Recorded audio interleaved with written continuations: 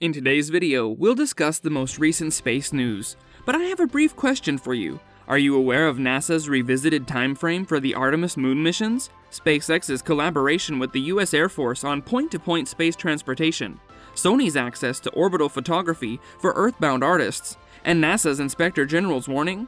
If you aren't, then this video is for you. If you answered yes, keep an eye out for more information. Let's get started.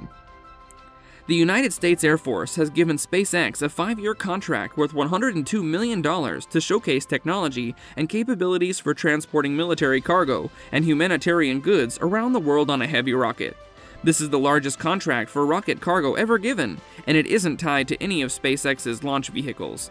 The Air Force Research Laboratory is leading the Heavy Rocket Cargo Program, which is looking into the usage of huge commercial rockets for worldwide logistics. They want to see if SpaceX Starship can be a better vehicle than a regular cargo plane for transporting both people and goods around the world. They want to know exactly what a rocket can do for cargo transport and what the true capacity, speed, and cost of the integrated systems are. The concept is that a Starship would launch into space from one spot on Earth and then return to land at another location. This is the only rocket on the market that can land with goods. Theoretically, we could go halfway around the world in under an hour. AFRL will be able to acquire vital data on environmental signatures and performance from SpaceX commercial orbital launches and booster landings. A thorough demonstration of large cargo transport and landing is also included in the contract. As a result, the US Air Force may sponsor SpaceX's first point-to-point trip. It's worth noting that launching big goods from orbit has never been done before. As a result, we have no idea what will happen. The ship is actually meant to land on Mars and the Moon, both of which, when compared to Earth, have substantially thinner atmospheres and lower gravity. Given that, landing on Earth will put a lot of strain on the ship's thermal protection system, landing propulsion, and landing legs. However, the worst-case possibility is an explosion, which has already occurred in a dozen starships. There are some new details about the Artemis Moon mission. These issues were considered at NASA Advisory Council's Human Exploration and Operations Committee meeting on January 18th and 19th. We know the Artemis program has had some setbacks due to delays and technical challenges, but NASA appears to be very confident in its revised timeframe right now. According to a working manifest released by officials, the first primitive voyage to the Moon, Artemis 3, is set to begin on mid-2025. That's a 1-year delay from the original objective, but it's not nearly as long as some had predicted. When the modified missions of the Artemis 4 was disclosed, things got much more fascinating. NASA has stated that it would not conduct a lunar landing, instead devoting its efforts to the construction of the Lunar Gateway Station, which will act as a hub for future crewed moon trips and allow crew transfers between the Orion spacecraft and the human landing system. This also provides scientists with a permanent lunar research station. The IHAB habitat model, designed by the European Space Agency and the Japanese Space Agency JAXA, will be delivered to the Gateway in lunar orbit by the mission. The power and propulsion portion of the habitat and logistics outpost will launch together in late 2024 on SpaceX Falcon Heavy rocket and spend a year spiraling out to a near rectilinear halo orbit around the Moon. When Artemis 4 arrives in 2026, it will dock with these first Gateway components. Artemis 4 will also be the first flight of the Space Launch System's Block 1B variant, which will replace the immediate cryogenic propulsion stage utilized on the first 3 SLS missions. This allows Artemis missions to carry extra payloads such as the IHAB module in addition to the Orion spacecraft. A lunar lander's availability will be another reason for not landing on Artemis 4. SpaceX was awarded NASA's Human Landing System Option A last year, although it only covers the building of one lander and a single crew trip on Artemis 3. Future landings will be supported by NASA's Lunar Exploration Transportation Services Program, LETS. The purpose of LETS is to choose one or more companies to provide long-term landing services. All of the usual suspects have been invited to submit design concepts for the second lander, including North Origin, Northrop Grumman, Sierra Space, and everyone else who lost out to SpaceX on the first lander project.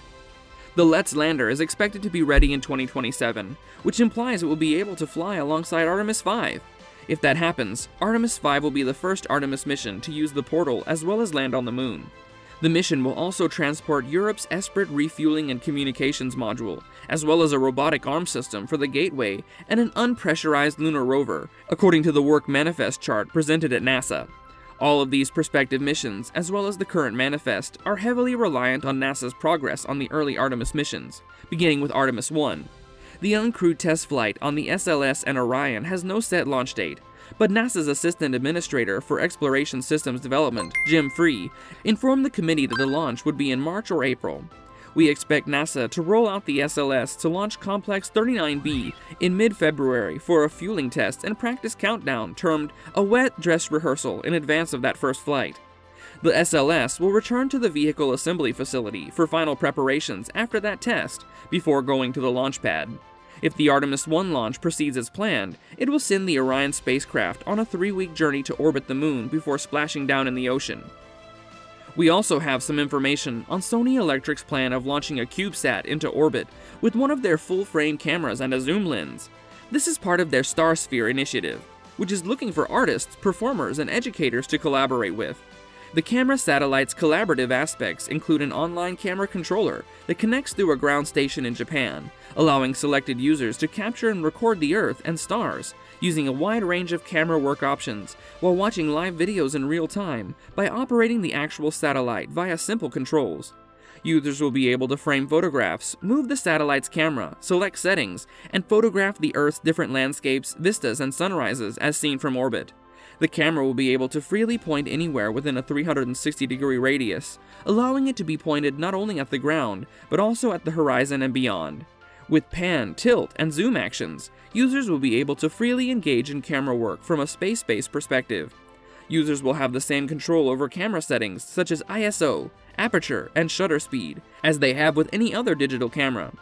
Users will be able to control a ground antenna directly for a period of roughly 10 minutes, while viewing genuine live photos from the onboard camera when a satellite passes over it, which allows them to experience a direct connection between space and life on Earth. In a report released on January 11th, NASA's Inspector General warns that we may be running out of astronauts.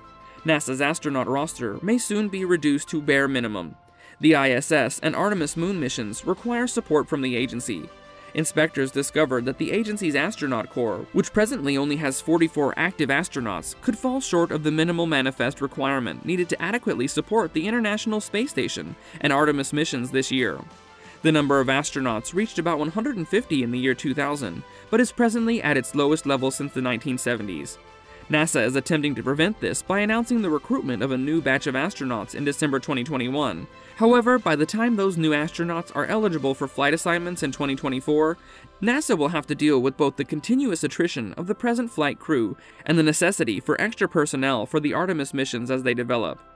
NASA has yet to choose personnel for the Artemis 2 and 3 missions, which are set to launch in 2024 and 2025 respectively. While future missions are at least 2 years away, the analysis indicated that NASA might be overestimating the amount of time available to plan and implement the necessary training routine. It was observed that early in the ISS program, mission training might take up to 5 years before being shortened to 2 years for current missions. Beyond the new class of astronauts who have just begun training, the report did not specifically recommend that NASA raise the size of the astronaut corps. It did, however, urge that NASA reevaluate the present 15% safety margin for deciding the size of the roster, as well as recommendations for improved astronaut demographic data gathering and additional training advice. In a comment contained in the study, NASA stated that it agreed with the recommendations. What are your thoughts on this? Are there no longer any people who aspire to be astronauts, or are we simply less prone to pursue huge goals these days? Comment, like, and subscribe. Adios till the next video.